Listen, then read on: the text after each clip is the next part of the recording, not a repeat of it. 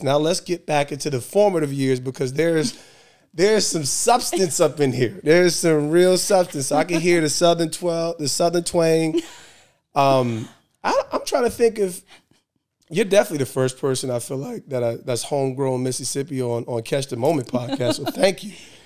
Thank you. So tell me about that part, like that, because everything that's happened, I would easily within the last 3 to 5 years, we could even go back to the riverboat brawl in Alabama. I mean, Mississippi is the hot spot, but I'm really shaping that in relation to what that must have been like in the character formation. So talk to me about what life was like and how some of that, those formative years growing up in Mississippi was really shaping you as a young lady and as an individual. I definitely am grateful and thankful for my Southern upbringing. I truly am, because really I did grow up without locking doors. And for my growing up, and I do pride myself, and one thing I can say, people that know me know I pride myself in being an authentic Southern Belle. But however, I did grow up in a state that is the most racist state.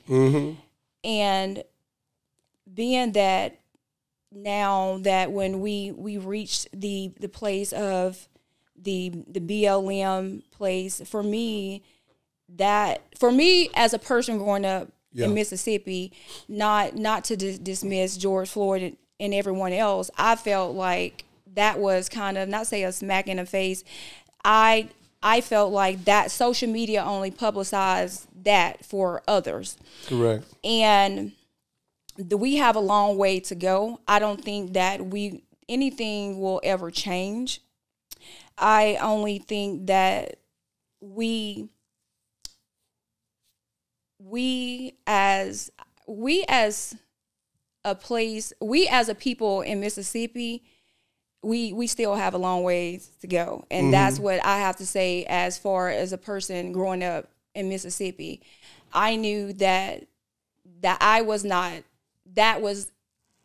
it was not destined for me to stay in Mississippi. Yeah. And that was I know from my experiences, I cannot stay in Mississippi. I do have classmates that stayed, but yeah, I knew that I could not stay in Mississippi in that type of situation. So, I mean, like, I can know you have those real confronted. What were one or two experiences, and were any of them traumatic for you? Because I mean, like, sometimes we, having the mind of an overcomer can kind of like reduce the reality of how traumatic or impactful, right? Because it doesn't have to be always traumatic, but even if it's deeply impressionable or impactful. So what was one of the two experiences for you as a young African-American lady, right? You talk about some of the most vulnerable people groups in general as minorities. There's few more vulnerables, especially in a state like Mississippi. So what were some of those experiences and how did you overcome them, and what was your safety net? I remember as a young girl seeing a Klan march in my hometown in Main Street. That's one thing that I would never forget.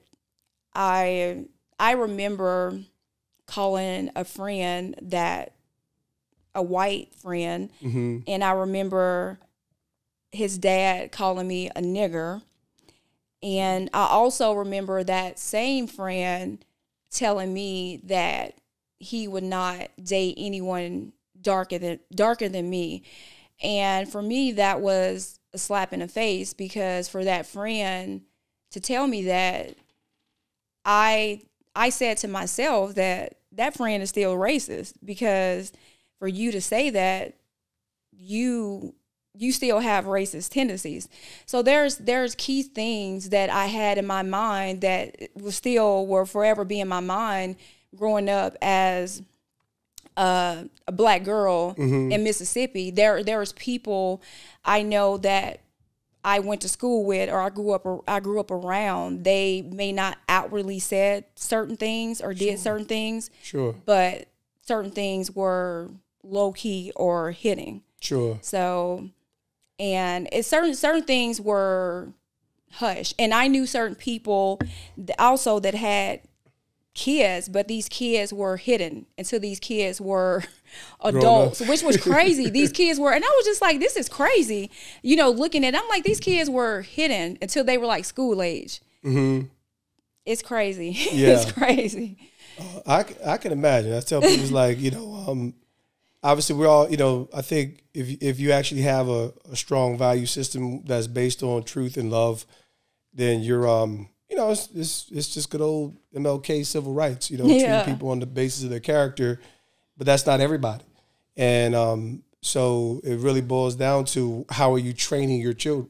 Like, and I said, like, you know, growing up in the North, it was, you know, I tell people, like, kids are the best. I mean, like, you can discern. Like, kids, you can kind of get the fact that people are uncomfortable, right? Like, discomfort levels. And that, while it might not always allude to overt racism, it alludes to the fact that they're not comfortable with this relationship yet. So I don't always accuse everyone of racism, you know, and I think I always tell my kids, he who desires friends must first be friendly. Right. So are you going to choose to be the neighbor? Are you going to choose to be the friend? Are you going to choose to be the one who loves? And and you can only give people, right? If people reject you, that's whatever the basis of that rejection is. That just means that's not your people. And but it is a lesson, and I can't imagine learning a lesson like that at that stage in such a profound, more direct, and potentially costly way, right? Like you talk about the history of the Klan and the history of the state of Mississippi. I'm amazed. Like I said, we're in a similar age bracket. It's like I didn't experience any of that. I'm like, that's insane to me. Like, that's really, really insane to me. So